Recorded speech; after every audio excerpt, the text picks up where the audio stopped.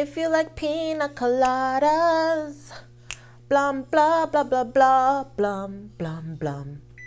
I've been trying out the Wet n Wild Photofocus foundation and I've been loving it. My thing was I wasn't seeing any luminosity shining through. It's like super matte and I wasn't digging that super mattifying look.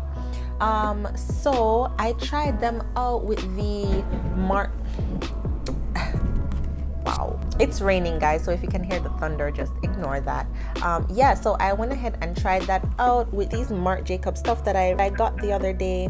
So this is the setting spray, the dew drops, the primer, and a lip gloss lip lacquer. And I tried the complexion with that foundation and it looks so nice. Like, I honestly like how luminous, how dewy it is, and it's making my skin just look fresh and radiant. So you know, if you want to stick around and try these new products with me, then just keep on watching. Alright, so we're gonna be using the Double Undercover Perfecting Coconut Face Primer. Yeah, and I've never tried these things before, so we'll just see what kind of hydrating coconut bronzed goddess will be. My priming brush. Oh, and it has kind of like a liquidy consistency. That's interesting for a primer. It doesn't really have any scent. And this really just feels moisturizing. Like, it doesn't feel like silicone, doesn't feel like anything. It just feels like a nice water-based moisturizer. I don't know if this is water-based. I don't know. I'm loving the Wet n Wild foundation, Photofocus foundation. At first I was like, meh, don't know how I feel about it, but I actually do like the way it looks on my face. I don't know, I just like it. I feel like it gives me, I don't know, my face just looks really smooth and whatever. So I've been wearing it for the past couple videos that I've done, and so I know its ins and out pretty much. So I'm gonna see if it can look a bit more glowy skin like, because I do like especially the Born This Way foundation. My color is in chai, so I'm gonna see if it can give me that kind of glow from within look. I'm gonna be mixing it with the Dew Drops Coconut Gel Highlighter. I think what I'm gonna do is, I don't know, maybe just put it all over the face and then put the foundation on, but it's kind of, I don't think it's gonna give me the same effect that I want. What I'm gonna do is get my little dish and mix it. Even this doesn't have, yeah, it's jelly. I don't know why I didn't think it would be jelly. I'm just gonna add it because it's not, the applicator is like a little spoolie thing, and so it makes it weird to be dripping out on my little dish. So this is what I had so far. I'm just gonna try to roll that together a little bit. So at first I didn't really care for the color because you can see it looks just not my skin shade. After I put on the concealer, it just looks different. Boy, and this is a little trick that I do as well with the foundation. I just use it to clean up my brows. And don't mind me taking my tiny whiny little time to do this. It does dry down. It's in your best interest to work fast. Let me grab this sponge and we can talk about this later. Remember to put it in your hairline because you don't want to be looking crazy. I can't really tell if I am seeing a difference as yet with like the glowing aspect of it, but I'll be able to tell when I can tell if I'm like, this is how I know if I like a foundation and if I'm gonna wear it is when I'm editing. If my skin looks tremendously nice, I can, you know, I'm like, okay. Now the reason why I can't tell right now is because I don't know, I'm just under all these lights and I don't know what I'm seeing. I know what I'm seeing, but my eyes are kind of bad. You guys know, like you can just tell by when I can tell when I see when I'm editing. I know for a fact. I'm like, okay, this is good. But now I do like it. It's, you know, I'm seeing what I'm seeing, but I can't really give it a, yeah, I see a difference until I'm editing, is what I'm trying to say. Because it still looks pretty matte. I'm not really seeing that dewy, glowy aspect that's supposed to be happening. At first, when I used the Wet n Wild photofocus concealer, and this one is in dark cocoa, I was like, that looks so dark, whatever, but kind of just balanced out the orangeness that's going on my face. I can show you better than I can I can show you better than I can tell you. Something that I don't care for with this is it doesn't take out a lot. I feel like I have to be dipping in, even though I don't use a lot of concealer typically, but I just feel like it doesn't take out the amount that I want in just one dip and finished. It's just so annoying.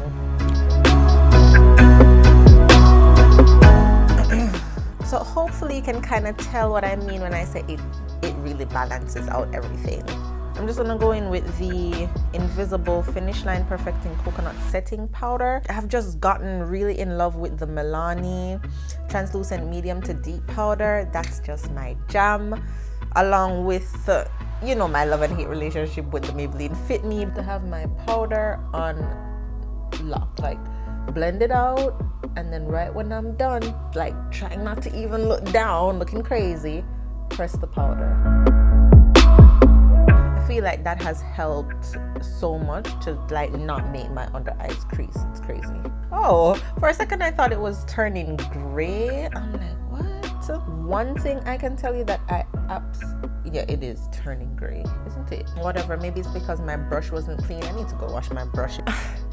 I knew I love this powder for a reason. Like, it feels so different. Like the other ones felt so, I don't know, like it took forever to set, but this one little pump, girl, I'm all set. Like, I know my eyes won't go, my eyes will not be creasing. Like typically I will go in with it and I'm like stamping it on.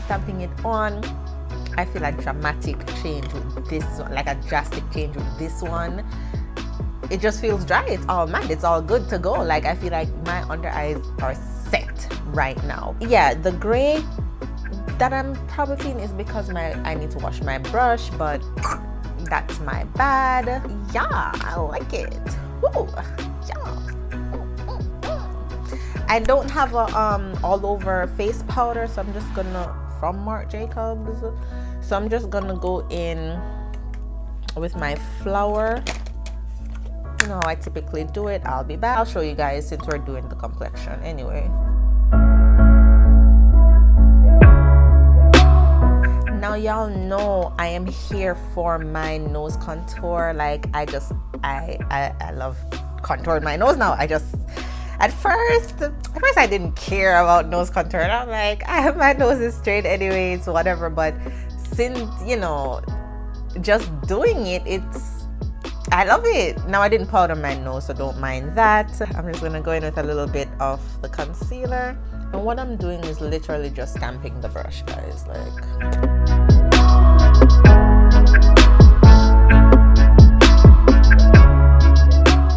so that's what I pretty much did with it. I just stamped the brush there and just make the brush form its line. It's pretty easy, guys. I just love this little brush, and it's the Milani brush that came in the little travel set, this new brush set that they had a couple months ago. And you know what it reminds me of? It reminds me of one of those, I think her name is Brittany Bear, the Morphe pack of brushes, because I think I have it all the way around there. I'm not gonna get up to go get it, but it reminds me of one of those brushes that she have in the pack. So I'll try to insert a picture of it, because that's better than trying to dig up the whole place.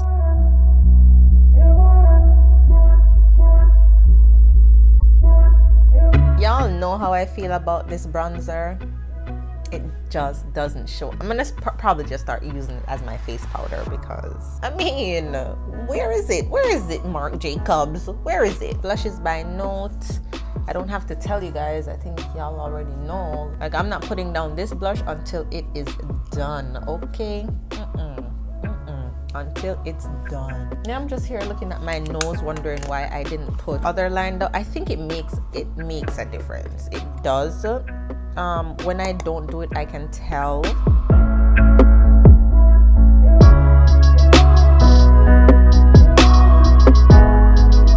Like, if you haven't started, you know, like attempting to do a nose contour, not that anything is wrong. I mean, nothing is wrong, girl. I feel like I just want to edit that one out. Like, nothing is wrong with my nose. I just like how it looks doing it. Can't fail at trying things, guys. Now for highlight, y'all remember this?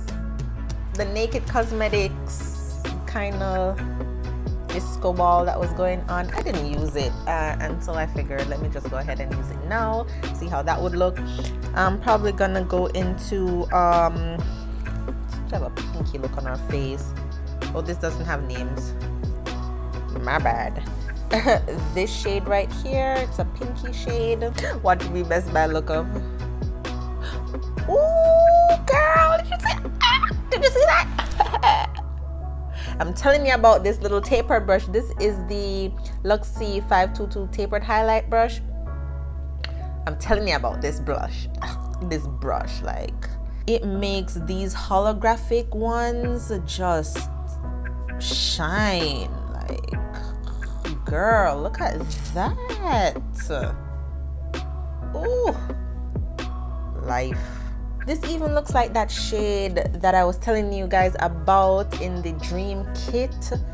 It just reminds me of it. Like, I don't have the Dream Kit. I think I'm gonna try to get it. Look at that. That looks so nice. I think I'm gonna go ahead and also put that on the inner tear ducts. I just like when the highlight complement the inner corners. I think that looks cute.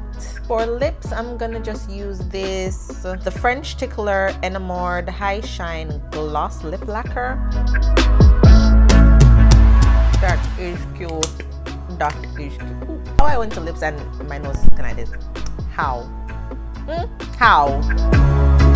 How do you think I would look if I had like this highlight shade on the bridge of my nose and on my cupids though? I think I'm gonna try that in our video because it's just something that I know it doesn't look natural, but I want to try it just to see how it would look like. I'm so crazy, guys. I just love this highlight for my nose. I just love it. Done. Like, done. Take everything else except my master chrome. Let's use the Recover Perfecting Coconut Setting Mist. All of this leaking all over the place. Marc Jacobs, y'all owe me a setting spray, okay? I wonder if I spray it in the ear and make it just tinkle on my face, if that would be better. Let's try. No, I'm not.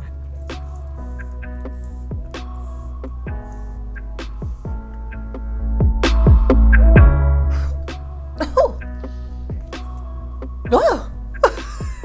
Wow, did you guys see that? Did you guys see the mist? It was like, it's the best thing since sliced bread, I'm telling you. This one is a winner. Maybe not as much as I used, because I can tell that if you use a lot of it, you can potentially get greasy real quick. So maybe a little bit less. I got carried away with the spritzer. I was like, well, I'm not really feeling anything, but it's coming out and I'll see when I'm editing. But wow, this one is it's a keeper. It's a keeper. And look, my face just came back to life. It's like, who was matte? When were you ever matte? I'll be back, guys. Okay, guys, so that about wraps up this video. Now, do you remember at first when I was like, no, I won't be able to tell? I like it. I am seeing it's not that matte. It's very dewy. My skin looks fresh. I'm like glowing or whatever. So I like it. I like how this one looks. Game changer was the coconut setting mist. Oh yes, I will be using it.